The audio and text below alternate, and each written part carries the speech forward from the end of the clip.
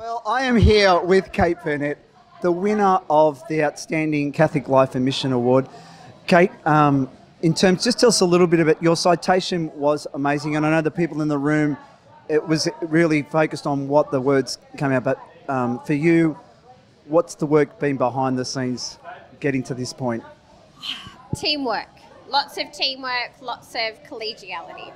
So I'm really, really blessed to have a beautiful team of people around me, and we work together for the purpose of the students. Yeah. And I know in the citation they spoke very much about your passion and your drive, particularly in leading Catholic Life and Mission, which can be very challenging in some high schools. So tell us how you get through to all your staff around the importance of that.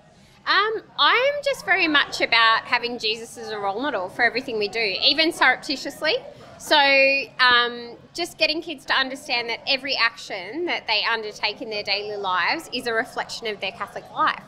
So treat each other kindly, treat each other with respect. And I feel like over a period of time, that's something I've had a lot of success with, and just enabling kids to take ownership for that themselves. Yeah. And what's the feedback from the parents that you get? Really, really positive.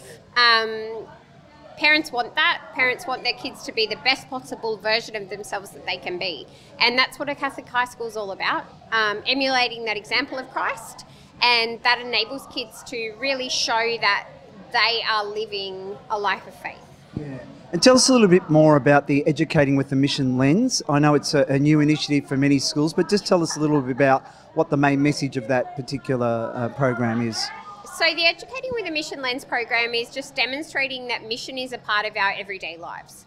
That it's not about going off in faraway lands and serving faraway peoples, but it's about the here and the now and how we interact every day between you and I, between how we interact with our families, how we interact with our external community, and showing people that we care about who we are as people, and that's how we are as Christian role models. Thanks, Kate, and congratulations again on your award, and enjoy the rest of the evening. Thank you so much.